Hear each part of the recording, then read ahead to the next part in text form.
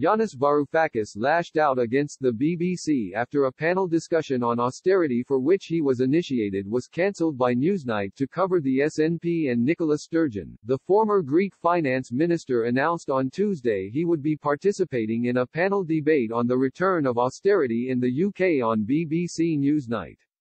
Mr. Varoufakis warned his followers on Twitter he shall be on a panel with former Chancellors Philip Hammond and Sajid Javid to discuss whether the UK government must shift from largesse to some sort of austerity, but as the broadcasters changed plans last minute, he was forced to inform his followers only 2 hours later he could no longer be seen on British television. In a thinly veiled swipe at the Broadcasting Corporation, he tweeted, "BBC Newsnight just cancelled this discussion. Scottish government woes eclipsed the question of austerity's potential return." To make his swipe at the BBC even more clear, Mr. Varoufakis later reposted a tweet from one of his followers denouncing the BBC's relentless attempts to stop the SNP. The Twitter user wrote, "Our effort to stop SNP eclipses anything else BBC Newsnight might cover. They haven't pursued the PM and ministers for lying repeatedly, on a weekly basis, to Parliament." The Greek politician moved on to defend the Scottish leader against accusations by her predecessor, Alex Salmond, that she acted illegally. He wrote, "I have tried and tried to see what the real charge against Nicola Sturgeon is. But, for the life of me, I am failing to see anything beyond minor issues regarding who said what to whom in highly inconsequential meetings."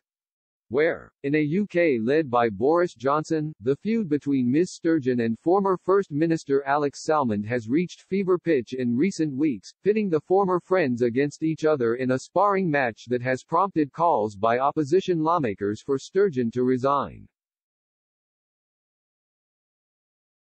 The row stems from Ms. Sturgeon's handling of the government's response to a sexual harassment case against Salmond and whether she misled Parliament over the details of what she knew of the allegations against her predecessor and when she knew it.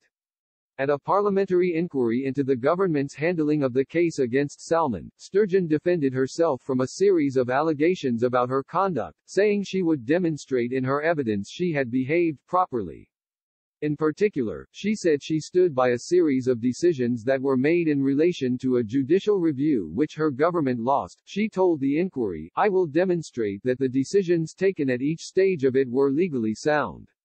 Giving evidence to the Committee on the Scottish Government handling of harassment complaints this morning, the SNP leader accepted that a very serious mistake was made when investigating the complaints against Mr. Salmond. As a result, she said 2 women were failed and taxpayers' money was lost. "I deeply regret that."